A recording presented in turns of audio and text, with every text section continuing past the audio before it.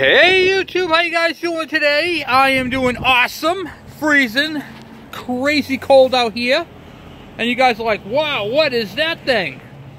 This thing is a first look of the Yamaha Rx50 motorcycle. Yes, not an enduro, an actual motorcycle. So you're probably asking yourself, I haven't heard of these. Well, they didn't make too many of them. They're right around 2,000 to 3,000 of them.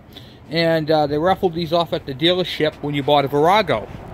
Really cool bike, really cool engine. The engine is used on many other dirt bikes and stuff like that. It's an air-cooled two-stroke right there. And I have the cylinder. I got the tank. Tank's got a big dent in it. And the seat's got a rip in it. And it has the cargo tank in the back there. But I'll show you. It's a very small bore on it. This one has a broken coolant fin, but other than that, it's a, what do you call it there? Just a small bore, 50cc, you got the covers. It's a Yamaha Special. Yamaha Special 50, Rx50. What do you call it there? What can I tell you about it? It's got a 16-inch wheel in the back, and a 19-inch wheel in the front. Guys, take a look at these. Good look at these shocks. Look at these type right here. Same as the Kawasaki KE100. Same length of tube. It's got a support brace. There's supposed to be a plastic fender, but the fender broke off. But it's got a nice metal support right there for strength. Here, I can tip this thing up for you guys. It will fall over, so I can't hold it up for you guys. KE100 style headlight. Some pretty cool markers.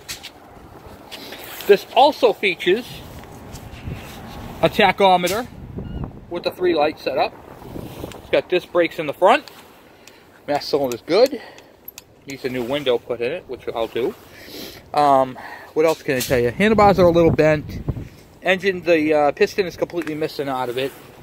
And it's got a KE100 style tail light. Let me move this over here for a minute, guys. Sorry about the wind noise in the back. Look at this, guys. It's got a Kawasaki style key. Same ignition as the Kawasaki's. Same style tail light. Some marker lights. So it's got a lot of cool stuff to it. It's an oil injection two-stroke. And we are going to take this apart. Yes.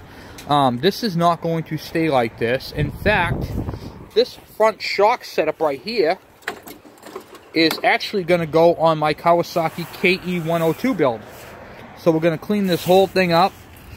We're going to clean up the support in the middle there. And this whole disc brake assembly right here is going to go onto the KE102 build. Remember I told you I was going to do a disc brake thing? That's it, guys. This is a 6-volt system. And it's a CDI system, but it's a trigger CDI system. So it's a little different than you're used to. And we are going to explore that on another video. Got some cool shocks. This is a first look, guys. It is way too cold and windy out here today to be doing this. So this is going to be a first look, short video. And just to show you guys what it is and how cool it is. So there's my front disc brake setup, guys. Whoa, listen to that wind, guys, huh? Woo!